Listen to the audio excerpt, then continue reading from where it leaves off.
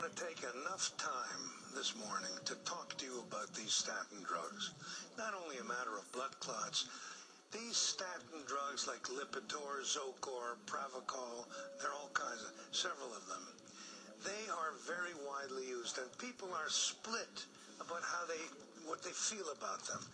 Many people don't want to take any drugs, and I don't blame them, because in every drug there's a little poison. But these statin drugs are extremely important.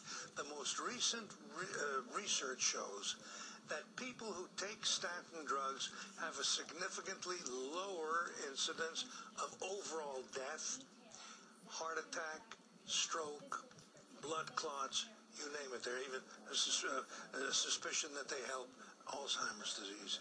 The interesting thing is that these cholesterol-lowering drugs also work in people who have normal cholesterol.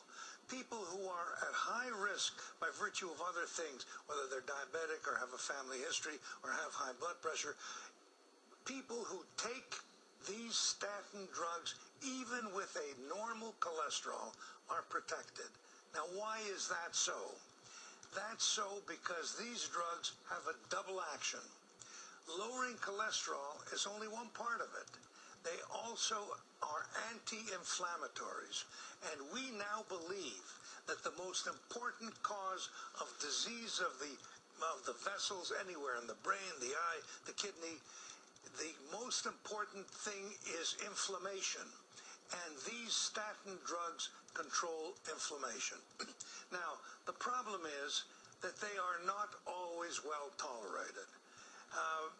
I would say that about 10% of people who take these statin drugs on a regular basis develop muscle aches and pains. So you go to your doctor and you tell him you have these. What do?